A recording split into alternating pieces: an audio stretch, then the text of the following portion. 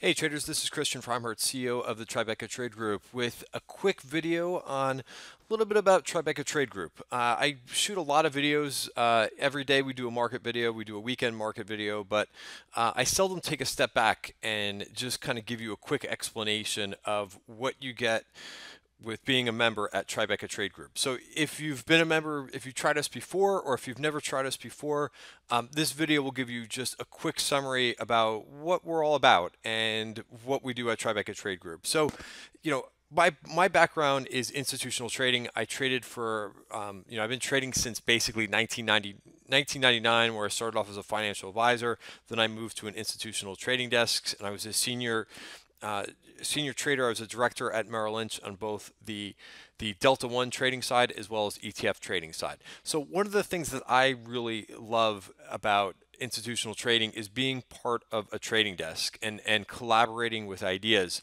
So what I've done is I basically created a company that does that, where everybody specializes, either everybody specializes in something, everybody's trying to help each other, we're all working as a team. So number one, that's really what we're trying to do. And I'm also trying to bring, when I was an institutional trader, I had a lot of different tools that I used, a lot of access to information. I'm also trying to provide that to retail investors. So I use things like Trade Alert. I use things like Bloomberg. These are things that that cost money to have, but I try to pull the information for you from these resources so that you could have the same exact type of information at your fingertips.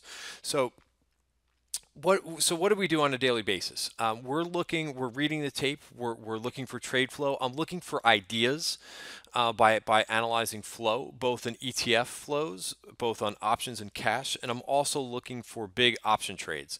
So I'm looking for ideas. I'm looking something that fits my trading system. A lot of times we'll put together a whole list of unusual option activity or aggressive option activity. And it doesn't mean I'm going to take every single trade. I'm going to wait for my pitch. I'm going to wait to see if these trades fit my trading system, if it fits the technicals that I'm watching, if it fits the sectors that I'm watching. So these are all things that we do on a day-to-day basis. So really good if you're a full-time trader, you could see this live, you can get access to our systems, and you could see this as we go along. You can get real-time alerts and so forth. If you're a part-time trader, if you work full-time and trading is not something that you could do all throughout the day, what we have is a trading platform. We use Slack, where I can pull information to you so you could quickly get and find out what we've traded. So, in the beginning of the day, you could see and you can set this up so that you can get alerts on economics that are coming out. This way you're never surprised when an economic report comes out. You know in advance when the oil numbers come out, you know in advance when retail sales comes out. And then if you're trying to catch up a little bit, you can go into our trades channel and you could see all of the trades that I've taken in a given day. You could also set this up so that you get an alert in Slack. So this is, obviously connected to the internet. So besides getting text alerts, you could also get alerts right through here, or you could quickly come in and say, hey, what has he been up to? What is he trading today? And so you could see all my entries and all my targets. You could also see, we do our homework. We do homework basically every night. So I'm posting charts, I'm posting trends, I'm posting things that are interesting. Like this weekend, I'm talking about how the euro is starting to break above the 200-day moving average, and then vice versa. The US dollar is moving down. So these are all things that I'll post at night. If I'm looking at looking at restaurant stocks, or if I'm looking at semis, you could see this all through this channel that we have, analysis and charts. You could also see what we're talking about in the trading room every day. This is what we're posting trades and we're taking trades, and you could see this all in the group chat. Also, I'm not only trading options, but I'm also trading cash. Certain trades I'm going to like for more long term, if the setup's right. I'm going to put trades. I'm going to go ahead and put trades on in cash. Every trade that I take here is what we've really been doing here in the last few months is really setting up a trading plan for people where every time I enter into a trade, I know exactly where I'm going to get out of it. Every trader should have that in their system. They should know where the trade, if it doesn't work, where they take it off. So and I have a spreadsheet here. I'm not gonna zoom in because this is for, you have to be a member to see this. But on every one of these trades that I have on, I know I have the exit price listed, so I know exactly my bail point where I'm going to get out of a trade, and I've got reasons for putting each trade on. I've also got a watch list here as well. But this you could see real time. You could see my positions at the end of the day. You could see it during the day, and you know what I'm thinking, why I'm taking a position, what I'm looking at, what I'm looking at in the technicals. And then also I've got stop prices monitored that's linked up to a real-time spreadsheet that'll tell me very unemotionally whether to get out of something. So that's the one system we have. We also send out also all of our option positions, and I've kind of changed this around a little bit, where I'm doing things on a smaller scale for all investors. So sometimes, if it's something like Chipotle or if it's something like Tesla, I may take a 1 or 2 lot, where I'm looking to, $500 trade, and I'm looking to make $2,000. We've had a lot of success with those type of trades in the last couple months. So I want to give you a couple examples, of a trade that I talked about in the newsletter, just so you can get a feel of what we're doing on a daily basis.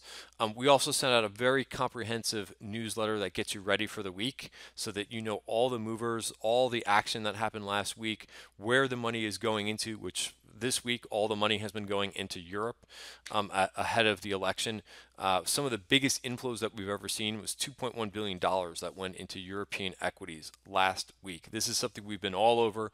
We've been in European equities over the last 2 months, actually taking money off a little bit because I think it might be a sell the news event, but nevertheless, very close to doubles. We've hit 100% gains in some of these European ETFs that we've had on. So, just a quick example of a trade. A lot of people talk about winners all the time. I want to talk about some of our losers as well, because you can learn from them. And what we do at Tribeca Trade Group is try to really simplify your trading. Some people really kind of they use their judgment, they're looking at politics, all things that can kind of cloud your head. When we take a trade, for example, gold, GLD, I took a trade just not last Friday, but the Friday before, when gold broke the 200-day moving average. Then it started to retest. So once it retested the 200-day moving average, I took it as a long, and I knew very well that if it didn't work, my stop is going to be right below the 200-day moving average. So that's basically what happened. Small losers, which is one of my mottos. Small losers, small problems. You're going to have, nobody has straight winners. It's how you react and what your trading plan will tell you to do when something is not working. So having a stop already where I thought the trade would not work, basically lost maybe $100 on this trade. I think not even, because I knew exactly, I defined exactly where I was getting in and where I would get out of the trade. Now, if gold reclaims the 200-day moving average, I could get right back into it. Not a big deal either way. But having this plan really separates us, which a lot of traders don't do. Some traders will continue. They'll be like, oh, well, it broke the 200-day moving average. I think gold's going to be going up because of political worries. No, we don't do any of that. We look at a signal, we take it, and then if it doesn't work, we know exactly where to get out of it. So really simplify, people make things, trading, way much more complicated than it should be. We take the emotion out of trading and we look at signals, and then also a very defined trading system that we have in place. And then for technicals that I look at, I'll look at, again, keeping it very simple. I see other trading rooms try to teach S&P futures trading. Not something we will ever do here. S&P futures trading is probably one of the worst things that I could think that you could ever try to do. Why is that? Because nobody will have an indicator that is going to tell you when a hedge fund is going to sell $50 million and then be done with it. That's from my trading experience when I used to trade futures, and I know how hedge funds trade. They don't trade like a little bit at a time over the day. They trade, hey, I've got a hedge. I'll hedge $50 million. I'll sell it. I'm done. That's what they do. There's no indicator that is going to tell you to predict that. So we look at things like the moving averages, something that'll just give you a defined area to get into a stock, and then a stop price out of it. I also look at things at value areas. Very important for shorter term trading and for longer term trading. One of the things that we looked at last week, when to sell an iron condor. This was something that when we opened up in value for the week, we had our barriers for looking at for breakouts.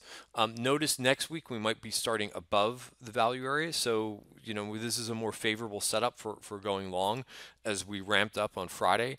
But, another trade that, we were looking at last week was what is going on with all of the metals and mining group, XME breaking below the 200-day moving average. These are avoids right now. SLX breaking below the 200-day moving average. However, what I like to do is marry the two between looking at value areas, especially really key support areas. So if you go to the weekly chart in XME, you could see, for example, what I'm looking at is the value area for all of 2017. Notice we just hit support here. So while I don't like a long right now, I don't like a short either unless it actually falls into this support area. So we look at a couple different things. We look at the big moving averages. We'll also look at value areas because they will really provide some good areas of triggers for basically support, resistance, for breaking out and breaking below. So just walking you through a couple areas that we look at. I'll also look. I do a lot of things that a lot of people don't do. I'll look at ETF fund flows for ideas. Why would I look at ETF fund flows? So perfect example, Poland. I know nothing about Polish securities. I know nothing about the Polish government. One thing I did know is that somebody was buying Poland. So if you look at the EPOL ETF, and we look at this in terms of a one-year chart, you could see, so I have a master spreadsheet where I will go ahead and pour through all the details. Over 1,700 ETFs. I analyze this on a daily basis. I have a spreadsheet that spits out, I run a program in Excel that spits out some values to me, tell me where people are adding money, tells me where people are where they're taking money out of things. So one of the things that we caught, and you could see this on my Twitter page if you search EPOL and my name, you could see that I was talking about Poland a few months back, all the way back in late 2016, because people were adding money to it. You could see these green bars. This is inflows. This is money going into Poland. And I started to look at the chart and I said, oh, this is kind of interesting. Look at the price is actually, it's been going sideways. If you go to look at a 5-year chart, it was actually going sideways for about 2 years, and you start to see money starting to being added to it where it really hasn't happened before. So this was really an interesting pickup. Why is this important? Poland is the best performing country year to date. It's up 33%. So we were on top of that. We were on top of 3 months ago. We were on top of robotics names because look at all the fund flows on the right side of the screen and look at all the volume that's been going into robotics names. So not only do we look at the ETF, we break apart the ETF into its components and look at the individual names. So we caught names like MZOR. We caught names like Teradyne. We caught names like CGNX. And we did a webinar back 2 months ago on this, on all the names to watch, on all the trends, what's going on inside the names. So that's basically what we do. And we've created a platform for you, either if you're a part-time trader or if you're a full-time trader, you could see all of this. And then you could also get things like our recap. You could see, I mean, nobody puts out an end-of-day recap like this, where I really drill down to all the major themes of the day. I give you all the trade entries, whether they were in options, whether they were in cash. I give you all the exits. I give you the day trades that we did in the trading room, and then I give you a whole summary of all the most aggressive option activity for the day, puts calls, and through ETFs itself. So it's all there for you.